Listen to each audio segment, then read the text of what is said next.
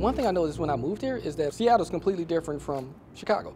And and it's more diverse. In Seattle, we have like so much diversity, people of all different backgrounds, where food is really important to all these different cultures. I have 26 countries represented in my school at Denny International. Chief Sealth also. Not all these kids are gonna go for hamburgers, fries, and pizzas. They want other things. I immediately started to reach out to different community groups, student organizations, parent groups, just so I could get a better understanding of the city, like the type of spices, type of dishes, what type of food do, your kids eat when they're home, what would they like to see in the lunchroom. From there, I just started game planning on how can we start incorporating the different type of cultures in the food. So a kid, no matter what their background is, when they come into that cafeteria, they feel like they're at home. When I came in, we actually cooked. We cooked everything by scratch.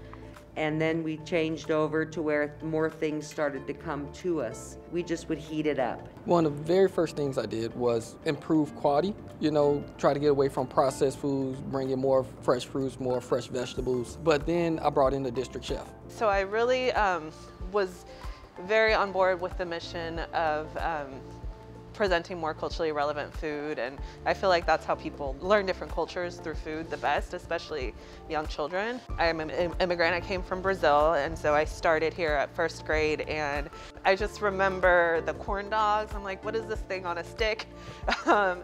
Nachos, and just the cheese sauce. It just didn't feel to me like a meal, like a comforting meal that I was used to, like a home-cooked meal. I think that whenever we do items that are made from scratch, we really see like the benefits of that. Our kitchen is pretty big, it has a lot of like industrial equipment, so it's here, so let's put it to use.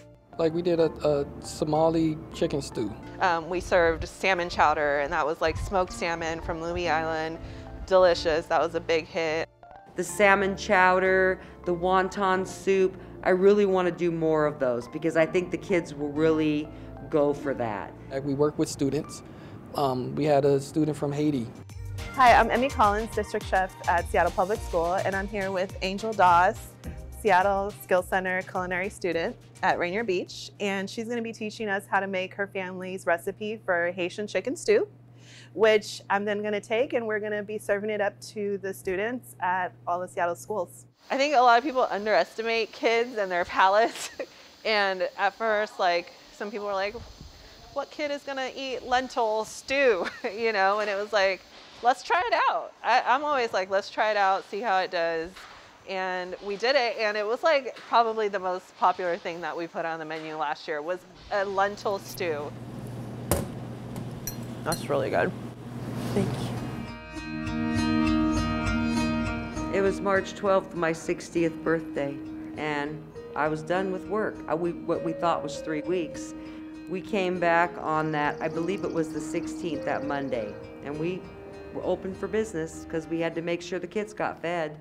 When the pandemic started, we knew that families who was already in need, they're going to need even more support.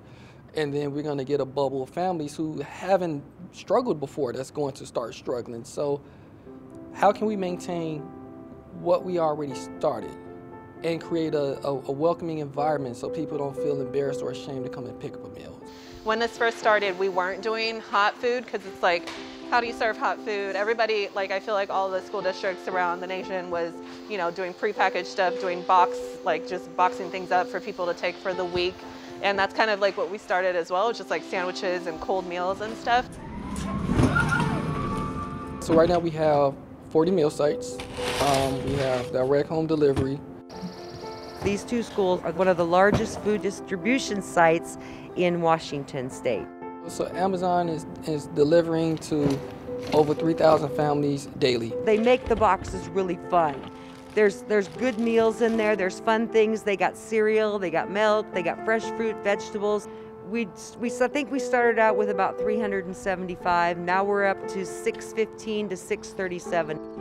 We average around 30,000 meals a day. We're also delivering to housing units and shelters directly from our central kitchen. Fair Start donated meals extra supper meals. City of Seattle have set up meal sites at different housing units so we can distribute meals to them. No matter where you live, there should be a meal in close proximity for you to be able to pick up. I've seen many times like families coming in, parents coming in like in tears, like just very thankful that we're able to provide food for their family because they either lost their jobs, they're desperate, they don't know what to do. At least they can come to one of these 40 sites and make sure that their children are fed. Thank you, have a great day. We've done a really good job during the school year on making sure we represent different cultures through our food. And you know, we took a step back for a couple weeks and then came up with a game plan on how we can continue to do that. Like, let's get back to like our goals and what we wanted to do, and we still can do it even through this situation that we're in, and we've proven that we were able to do that, you know, serving. Yeah, we have like sandwiches and salads as options, but we're also still cooking from scratch, making culturally relevant food. I try every month. We've done like a special, we did gumbo last month. We're about to do, one of our supervisors is of Eritrean background, and there's a lot of like Ethiopian Eritrean families in our community. So I'm working with her and members of the community to make their typical food, injera, with like a stew, like a lentil stew that they do. So I think that they're gonna make good food that the kids can come in and grab, and they're actually gonna be eating it instead of just taking the fries out and throwing the rest in the garbage. We're just going to continue to grow and continue to be creative. I can't wait to get back in service so they can really show us what they're gonna do. That's what's gonna be good.